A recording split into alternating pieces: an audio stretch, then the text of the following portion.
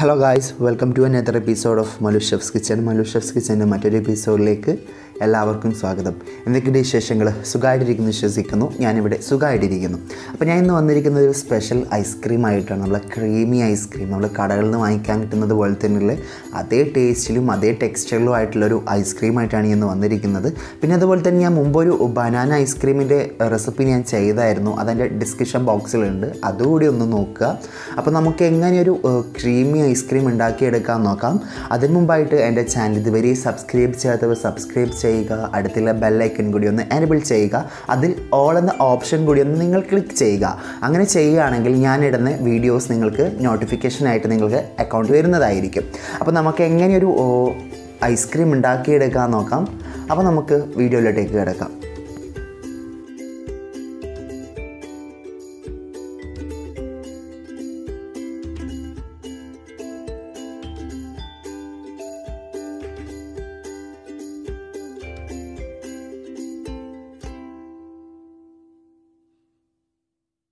ഇവിടെ ഐസ്ക്രീം ആക്കിയെടുക്കാൻ വേണ്ടിയിട്ട് ഞാനിവിടെ ഒരു മിക്സിയുടെ ജാർ എടുത്തിട്ടുണ്ട്.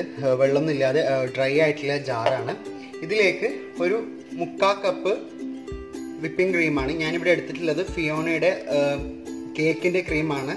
ഇതില്ല എങ്കിൽ നിങ്ങൾ നോർമൽ ഫ്രഷ് ക്രീമിൽ നിങ്ങൾക്ക് ചെയ്തെടുക്കാം. പക്ഷെ ഇതിലാകുമ്പോൾ കുറച്ചും കൂടി ടേസ്റ്റും നല്ലൊരു മധുരമായിരിക്കും. നമ്മൾ എക്സ്ട്രാ വേറെ കൂടുതൽ നമ്മൾ മധുരം ആഡ് ചെയ്യേണ്ട ആവശ്യം ഉണ്ടാവില്ല. അപ്പോൾ ഒരു 3/4 കപ്പ് വിപ്പിംഗ് ക്രീം ഇതിലേക്ക് ഒഴിച്ചു കൊടുക്കുക. ഇതിലേക്ക് ഒരു 1/4 കപ്പ് ഫ്രഷ് ക്രീമും കൂടെ ഇതിലേക്ക് ഒഴിച്ചു കൊടുക്കുക.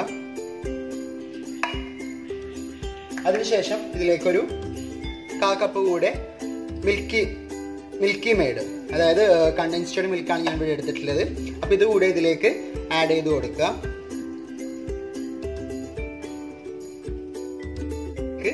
ഒരു നല്ലൊരു ഫ്ലേവറിന് വേണ്ടിയിട്ടാണ് വാനില എസൻസ്, ഒരു ടേബിൾ സ്പൂൺ വാനില എസൻസ് കൂടെ ഇതിലേക്ക് ഒഴിച്ചു കൊടുക്കുക. അപ്പോൾ നല്ലൊരു ഫ്ലേവർ കിട്ടും നമുക്കിത്. നമുക്കിതൊന്ന് ജസ്റ്റ് ഒന്ന് ഒരു 2 മിനിറ്റ് ഒന്ന് ജസ്റ്റ് ഒന്ന് മിക്സിയിലിട്ട് നമുക്കിത് ബ്ലെൻഡ് ചെയ്തെടുക്കാം.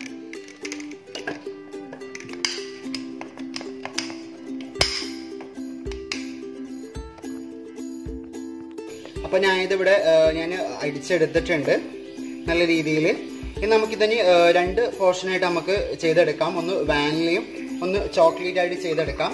നമുക്കിതിനി ഒന്ന് ഇതിൻ്റെ പകുതി ഒന്ന് വേറൊരു പാത്രത്തിലേക്ക് നമുക്ക് ഒഴിച്ചു കൊടുക്കുക. അപ്പോൾ ഇതിൻ്റെ പകുതി വേറൊരു പാത്രത്തിലേക്ക് ഒഴിച്ചു. ഇനി നമുക്ക് ഒന്ന് ചോക്ലേറ്റ് ആക്കി എടുക്കാം. എടുക്കാൻ വേണ്ടിയിട്ട് നമ്മൾ നേരത്തെ പകുതിയാക്കി വെച്ചതിൽ അതിലേക്ക് ഒരു 1.5 ടേബിൾ സ്പൂൺ കൊക്കോ പൗഡർ ഇട്ട് കൊടുക്കുക. എന്നിട്ട് നന്നായിട്ട് മിക്സ് ചെയ്തെടുക്കുക. നന്നായിട്ട് മിക്സ് ചെയ്തെടുക്കുക.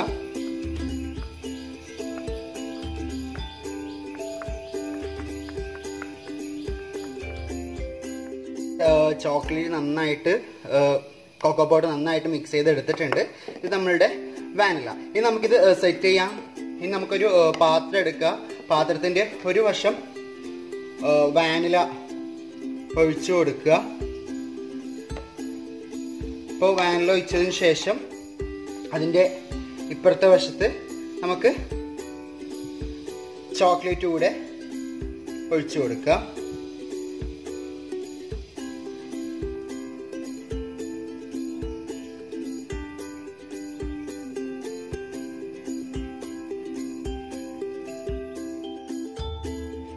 അപ്പോൾ ഞാനിതാ ഒരു പാത്രത്തിൽ ഒഴിച്ചിട്ടുണ്ട് 2 വശത്തായിട്ട്. പിന്നെ അതുപോലെ തന്നെ ഞാൻ കൂടുതൽ വാനില ആക്കിയത്.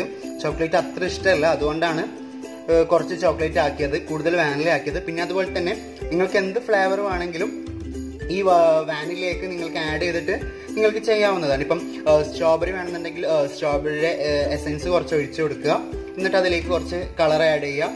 എന്നിട്ട് മിക്സ് ചെയ്തെടുക്കുക. എന്നിട്ട് നമുക്ക് സെറ്റ് ചെയ്തെടുത്താൽ മതി. നിങ്ങൾക്ക് എന്ത് ഫ്ലേവർ വേണോ അതിൽ ഈ വിപ്പിങ്ങിൽ നമ്മൾ ബീറ്റ് ചെയ്യും, അതായത് നമ്മൾ മിക്സിയിലിട്ട് ബ്ലെൻഡ് ചെയ്യുമ്പോൾ നമ്മൾ ആഡ് ചെയ്ത് കൊടുത്താൽ മതി. അപ്പോൾ നമ്മൾ ഇതൊരു മാക്സിമം ഒരു 5 മണിക്കൂറെങ്കിലും ഫ്രീസറിൽ സെറ്റ് ചെയ്യാൻ വെക്കണം. അപ്പോൾ നമുക്കിനി ഇത് സെറ്റ് ചെയ്യാൻ വെക്കാം. പിന്നെ അതുപോലെ തന്നെ നമുക്കിത് വേണമെങ്കിൽ നിങ്ങൾക്ക് ഡെക്കറേഷന് വേണ്ടിയിട്ട് ഇതിൻ്റെ മുകളിലേക്ക് വേണമെന്നുണ്ടെങ്കിൽ അല്പം നട്ട്സ് എന്തെങ്കിലും ഇട്ട് കൊടുക്കുക. നിങ്ങൾ ഓപ്ഷണലായിട്ട് ഇട്ട് കൊടുത്താൽ മതി, പ്രശ്നമില്ല. ഇല്ലെങ്കിൽ പ്രശ്നമൊന്നുമില്ല.